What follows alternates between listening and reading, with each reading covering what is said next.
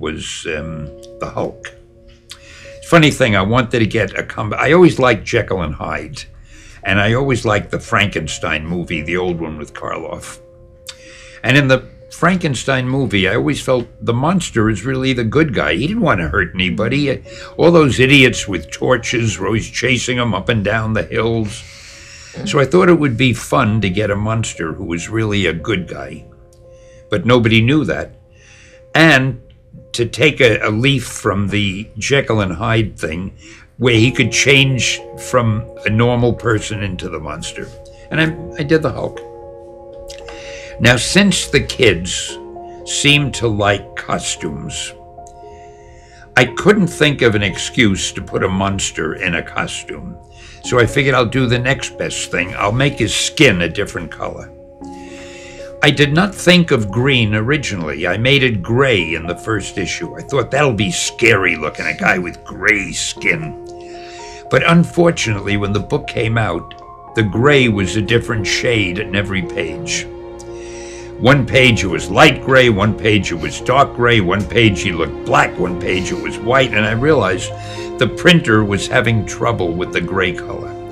So when you're a cartoon editor and writer, you're like God, you can do anything. I said, I'll change the skin color.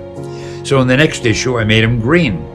Turned out wonderful. The printer was able to do a good job with green, but more than that, it gave me a chance to come up with little cute sayings like, I called him the Green Goliath, the Jolly Green Giant, and Old Green Skin. I love using expressions.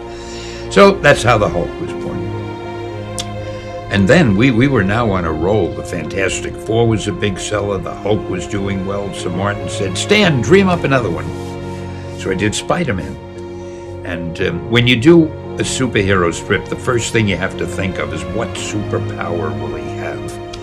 And I was trying to think of a new power. I mean, we already had the Thing, who was the strongest guy, and the Hulk was strong. We had a guy who could fly, the Human Torch. We had the Invisible Girl. We had everybody could do everything. Yeah. So I've told this story so often that for all I know, it might even be true, because I really don't remember exactly, but I think I was watching a fly walking on a wall, and I said, gee, wouldn't it be cool if I had a hero who could stick to walls like an insect? But I think I'm lying. I probably didn't say, wouldn't it be cool? Because I don't think the word cool was in usage. I probably said, wouldn't it be groovy? I want to be nothing but totally accurate here. At any rate, I thought, I'll get a guy who's like an insect.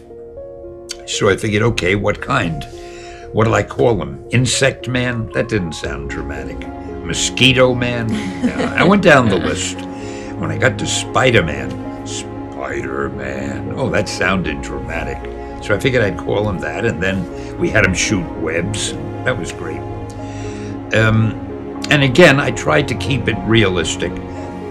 In order not to make him a typical hero, I made him an average guy who was kind of unpopular. He was sort of a nerd. The kids didn't like him. They thought he was a bookworm. He didn't have enough money. He had to support his old aunt. He was an orphan. He was shy and so forth. And it turned out he was somebody that the readers could relate to. So he became very successful. He became our most popular character. And then came the others. Then I don't even remember the order in which they were, but I was told later, I didn't realize it at the time, but people would say to me, you gave all your characters handicaps. And I realized, I guess it's true. I was trying to make them realistic. Everybody's handicapped in some way. I'm handicapped, I talk too much.